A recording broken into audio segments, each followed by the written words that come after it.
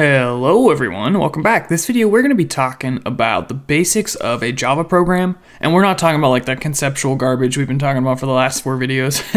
We're going to start doing some hands-on work, getting some user input, creating variables, etc. It's going to be a lot of fun, but you know what is even more fun than watching my videos? Practicing your coding interviews, and you can do that thanks to our sponsor, Pramp. Pramp is a super legit website where you can go and practice your technical interviews such as data structures and algorithms, as well as some systems design, front end, data science, all kinds of stuff. So you definitely want to go check them out if you're hoping to get a job in this field, or if you just want to, put your coding skills to the test. You're going to get paired with another individual and they're going to ask you some questions on the fly. And it's by far one of the best ways to get over that social anxiety with interviewing, because you're now going to not only have to know how to code, but you're going to have to know how to code while someone's watching you and judging all your actions. And now that I think about it, I'm probably not doing a very good job selling this to you guys. But trust me, this is going to be one of the best ways to really solidify your knowledge and make sure you really know what you're doing with coding. I've used it for practice of interviews. It helped me. It's tremendously useful, so go check them out. I'll leave a link for you guys in the description. Alright, so moving on to the basics of Java. So here is how we get output. So you can write stuff to the console here. We've seen that in the other videos, no big deal. But one thing that's going to become very useful for us is getting user input. And unfortunately, Java's way of doing this is just a little bit more complicated than some other programming languages, but it's not tremendously over the top complicated. Just for now, follow my code and you'll understand it soon. All right, so what we're going to do is we're going to say scanner. And then we're going to basically create a scanner and give it a name. So we could call it scanner with a lowercase s. And this shows something important, that Java is case sensitive. So scanner with an uppercase S and scanner with a lowercase s are two separate things. Then we use this equal sign, which is known as the assignment operator. We'll talk about that in a little bit. And then we say new scanner with a capital S and put some parentheses. Inside of these parentheses, we're going to say system.in. And you can see we have an error with scanner having this red line under it. And if you hover over, you'll get these suggestions. So it's saying, yo dude, your scanner doesn't exist. You're going to need to import that in order for it to work. And there's all these different options. And the one we're going to want is this java.util. So click that. And you can see if we scroll up, we got this new import statement. This import statement has to do with packages. Java code is, this is a terrible word to use, but it's packaged inside of these things called packages. So even our class over here, My Sweet Program, inside of our package explorer, is inside of this default package. We could go and create our custom packages. It's basically just another way to organize your code. So just how we have a class with a bunch of stuff in it, well now we can have a package with a bunch of classes in it. And you're probably wondering like, dude, why does this have to be so stinking complicated? Well, the reason we have these packages is because, like we saw, if I undo this, we hover over scanner here, you can see that there's numerous different versions of scanner.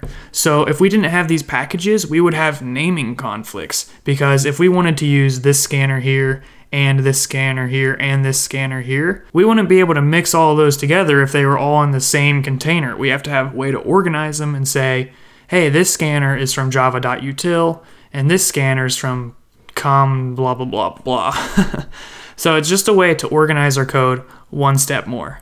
For now, we're not going to be worrying about creating packages. We're just going to be using the packages that are given to us. And the way we can use them is just using these import statements and saying what package we want to use. So we want to use java.util.scanner. Now, when we do this import, all that it is doing is making our life easier, because now it knows what scanner we're talking about. If I were to comment this line out, just keep it there for a second, we would have to say java.util.scanner. And then it would work. But over here, we'd also have to say java.util.scanner. So now there's no errors, but it's just a lot more verbose.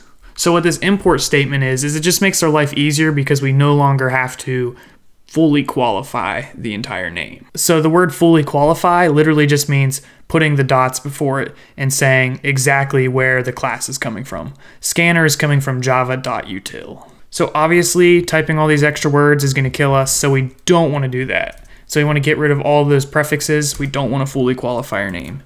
My puppy's here to say hello. You want to say hi, Kavi? You want food? Now we just got to uncomment that and we should be good to go.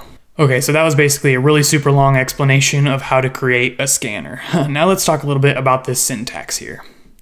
So we've talked about this a little bit, but basically what we're doing is we're creating this variable scanner. And this is the name of the variable, the identifier. Every variable in Java needs a type. So the format's going to be like this. It's going to be type, identifier, assignment operator, new, type, semicolon. So this is the structure to create a new object. So correlating that to the scanner, the type is scanner, the name is scanner with a lowercase s, then we use the keyword new, and then we say the type again, which is the same as scanner.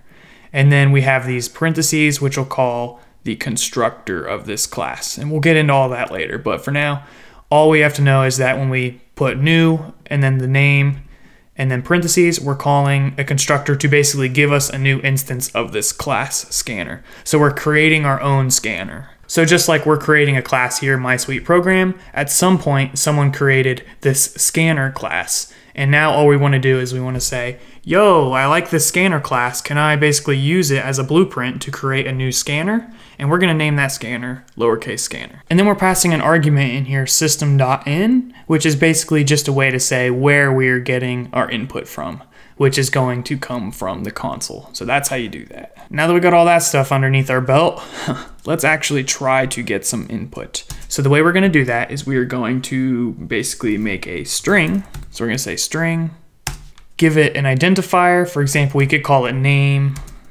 and then we can assign it a value from the scanner by saying scanner dot next line, just like that. Gosh, there we go. Like I said, it's a little bit complicated, but this is how we get some input. So what we're gonna do is we're gonna print out and say, what is your name? And then what we're gonna do is we're going to greet this person by doing a system out. And here's a little shortcut. If you type sys out, hold control and press space, boom, there you go. That's how you do it on a Mac. I don't know how to do it on anything else, sorry.